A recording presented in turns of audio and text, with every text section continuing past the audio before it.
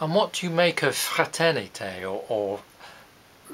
the distinction between friendship and romance in this movie?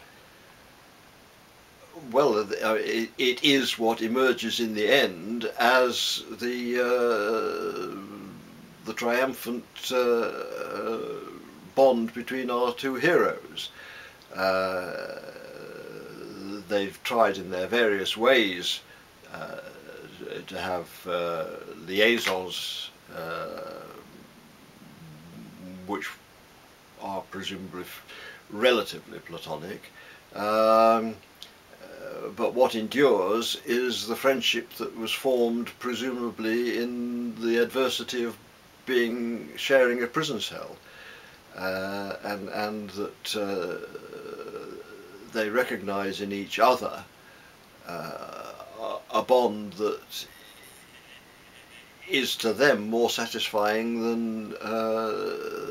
any of the other relationships which to business colleagues or to the other workmates that Emile can never stand in line with the other employees in the factory,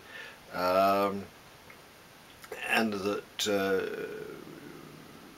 when he and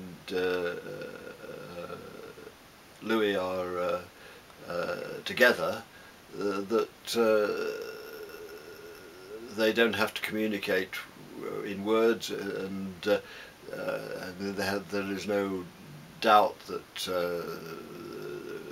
the idea of pelting the portrait with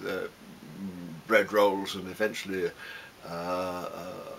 a bottle or something or other that does it no good, that they are both of one mind and think in identical terms,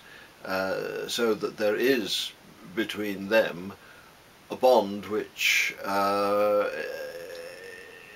is the paramount interest in their lives.